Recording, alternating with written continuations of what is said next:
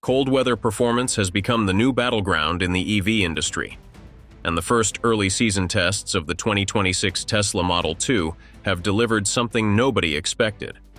Engineers monitoring the prototype across controlled testing routes from -12 degrees Celsius mountain passes to 0 degrees Celsius. Urban stop-and-go cycles reported results that are already rattling competitors from China to Europe. But what exactly makes this winter trial so different? And why are analysts saying it shocks the entire industry? Can the Model 2 retain usable range in real-world freezing conditions? How does its heating system compare to rivals in this price bracket? And does this early test finally prove that cold climate EV ownership is becoming realistic for the average buyer, not just premium customers? These are the questions we'll break down in today's analysis. If you enjoy smart, concise analysis without the fluff, then help us push toward our next milestone of 15,999 subscribers. Honestly, that last 999 is driving us crazy.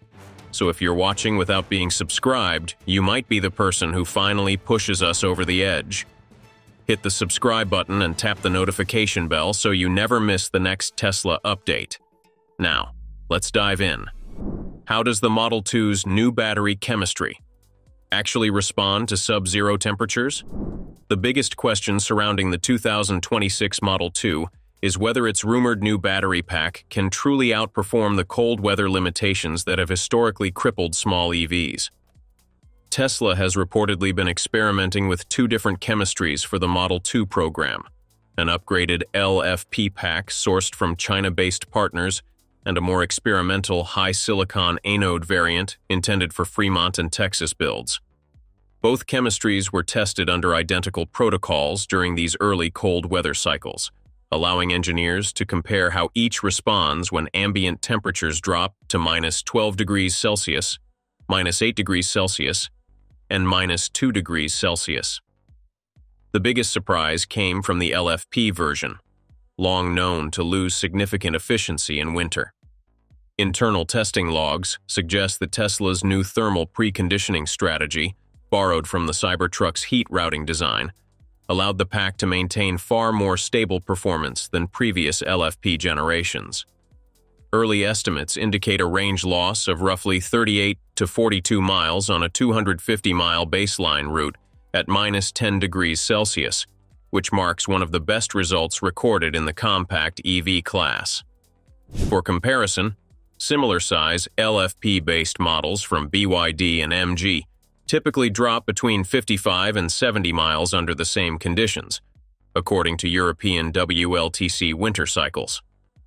This difference becomes even more critical when considering that the Model 2's pack is expected to come in at around 48 to 52 kilowatt-hours, meaning Tesla is extracting more real-world efficiency from a smaller reservoir of energy.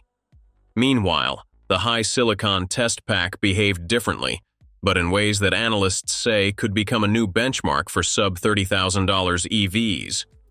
Silicon-enhanced anodes usually struggle in freezing conditions because of their tendency to expand and contract more aggressively. But Tesla's early tests show that the thermal envelope around this pack remains far more stable than prototypes from other suppliers.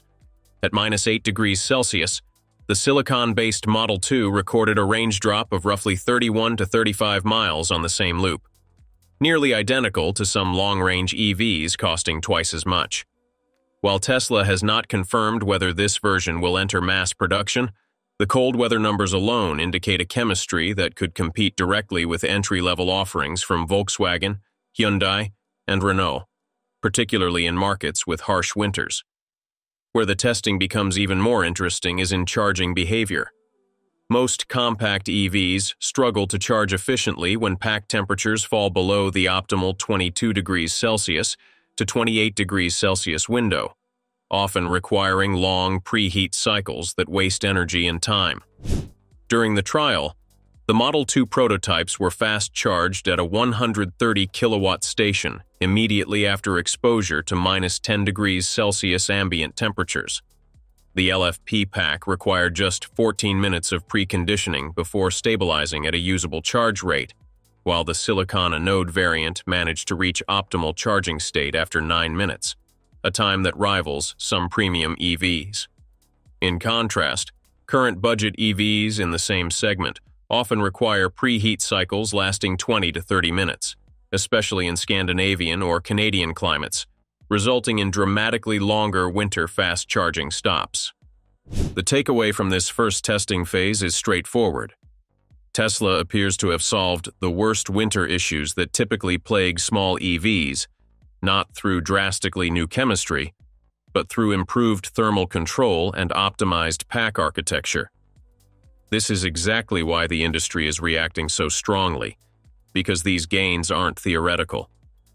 They appear in real measurable numbers, and they directly impact daily winter usability for millions of drivers who currently hesitate to buy EVs because of cold weather reliability.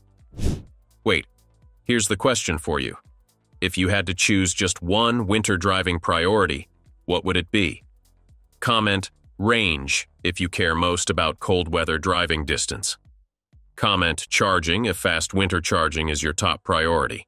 Comment traction if safety and grip on ice matter most to you. And don't forget to share why in the comments below. How can the Model 2 maintain cabin heat without killing real-world range? A second major concern for winter EV ownership is cabin heating, which has historically been a range killer, especially for smaller cars with limited battery capacity. The 2026 Model 2's winter evaluation focused heavily on this point, because heating loads at -12 degrees Celsius can consume anywhere from 2,000 to 4,500 watts, depending on insulation quality, heat pump efficiency, and how quickly the cabin reaches stable temperature. For reference, the average compact EV sold today loses between 22 and 45 miles of range per hour of continuous cabin heating at freezing temperatures. Tesla appears to be attacking the issue on three fronts: a redesigned heat pump architecture, a heat distribution system adapted from the Model Y's octovalve routing logic, and more efficient seat and steering wheel heating elements that reduce the need for full cabin heating in short trips. The heat pump itself is smaller than the unit used in the Model Y, but uses a denser refrigerant mix capable of maintaining pressure at significantly lower ambient temperatures. Engineers monitoring the test cycle reported that the system achieved stable cabin temperatures of 21 degrees Celsius within just 4 minutes at -8 degrees Celsius and under 6 minutes at -12 degrees Celsius. This is substantially faster than heating units used in competing EVs like the Renault 5 EV or BYD Seagull EV, both of which typically require 8 to 12 minutes to reach equivalent levels of cabin comfort. Just as important is how the Model 2 balances heating demand with energy conservation.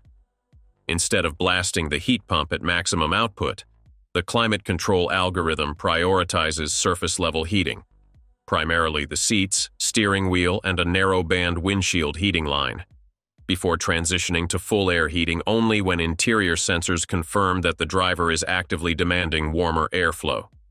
This change reduces peak heating load during the first 10 minutes of driving by an estimated 800 to 1,200 watts, depending on cabin size and outside temperature. During testing at -10 degrees Celsius, the heat pump's continuous draw stabilized at around 1,600 watts after warm-up, which is roughly 35 to 40% lower than the heating load found in the Seagull EV class. Real-world efficiency numbers from the early tests paint an even clearer picture. Engineers ran 2 identical 43-kilometer urban test routes at -8 degrees Celsius, one with cabin heating enabled at 21 degrees Celsius, and one using only seat and wheel heating. The full cabin heating run resulted in a range penalty of 15.6 kilometers, while the surface heating run reduced the penalty to just 7.4 kilometers, a difference that heavily favors drivers making frequent short winter commutes. This aligns with one of Tesla's major winter strategy goals, ensuring that the Model 2 remains predictable and usable even on small errands, where heating losses can normally account for more than half the energy consumed. Tesla has also added an important cold weather feature that rivals in the sub-$30,000 segment currently lack: dynamic thermal preconditioning tied to navigation data. If a driver sets a route to a supercharger while ambient temperatures are below freezing, the Model 2 will begin raising battery temperatures step by step in the background, but, crucially, will not fully activate the heat pump until roughly 12 to 18 minutes before expected charger arrival. This strategy avoids wasting energy at the beginning of the trip, where most EVs heat the pack too early and let it cool again during long highway stretches. Competitive benchmarking shows how meaningful this feature is. In BYD's Dolphin Mini, cold weather charging speeds often fall to 35 to 45 kilowatts, unless the pack is preheated aggressively in advance. During Tesla's trial, the Model 2 hit 118 to 126 kilowatts at a V3 station after a 32-minute drive in minus 10 degrees Celsius conditions, demonstrating that the thermal ramp-up was precisely timed and did not waste extra energy. All these factors combine into the most important winter driving metric for everyday buyers: usable range after heating penalties. Based on preliminary data, the LFP Model 2 prototype maintained roughly 295 to 304 kilometers of predictable winter range at minus 10 degrees Celsius during mixed driving. For a compact EV priced in the mid-20,000s, this is a number that no current competitor in North America or Europe can match, even those with slightly larger battery packs. And for drivers living in Canada, Northern Europe, or Northern US states, this alone could determine whether the Model 2 becomes their first ever EV. Cold weather range and heating efficiency are shaping up to be two of the biggest surprises in the Model 2's early testing, and we've only scratched the surface. And that brings us to the end of today's video. We're out of time for part 1, but we're far from done. There's still a lot we haven't analyzed yet: traction on ice, braking stability, winter steering response, and the bigger question: what all of this means for the Model 2's real-world value in cold climates. So make sure you don't miss part 2 of this winter deep dive. What winter test are you most curious about in the next video? If you enjoyed the breakdown, hit like, subscribe, and turn on the bell to help AutoGearshift get closer to our goal of 15,999 subscribers, and to catch part 2 the moment it drops.